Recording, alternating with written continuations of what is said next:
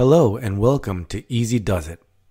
Remember to check below for links, details, and the great people I subscribe to on YouTube. In this video, I'm going to show you how to set up Retropie version 4.4 to play a video as a splash screen. In my next video, I'm going to show you how to download and install your own Splash videos and where to find some Splash videos that are already available on the internet. So let's get started. We're going to need to modify 3 areas using Secure Shell. The 3 areas are config.txt, cmdline.txt, and asplashscreen.sh. I'm going to use Nano, a text editor, to make these modifications. Now, there are other text editors out there, and in fact, I actually started off on LeafPad.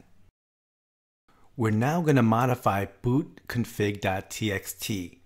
Type sudo nano boot config.txt. This will open up the config text file in the Nano text editor. We're now going to scroll down to the bottom. You'll notice that I've put any comments of my own with a hash in front of it.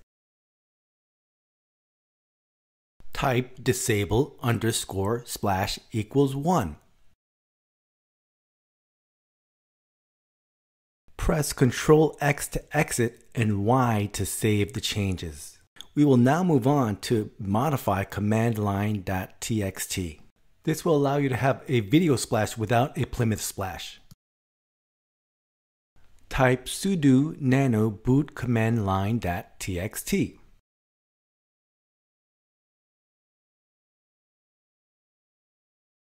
Next, scroll over to console and change it to tty3. This will hide some of the boot messages.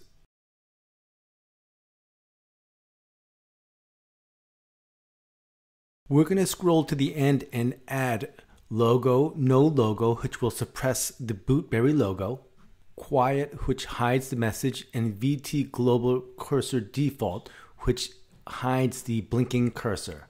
You just want to check loglevel is 3 and plymouth.enable equals 0. Note, everything has to be on this single line. You cannot hit a carriage return.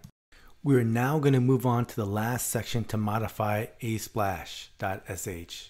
Type sudo nano opt retropie supplementary splashscreen asplashscreen.sh. Scroll down and find the line that begins with omxplayer. We're going to remove the -o, both, and -b. The O is indicative of the output to both, and the B sets the background color to black. This will prevent the omxplayer from crashing during startup. When you reboot now, your Splash videos should work perfectly.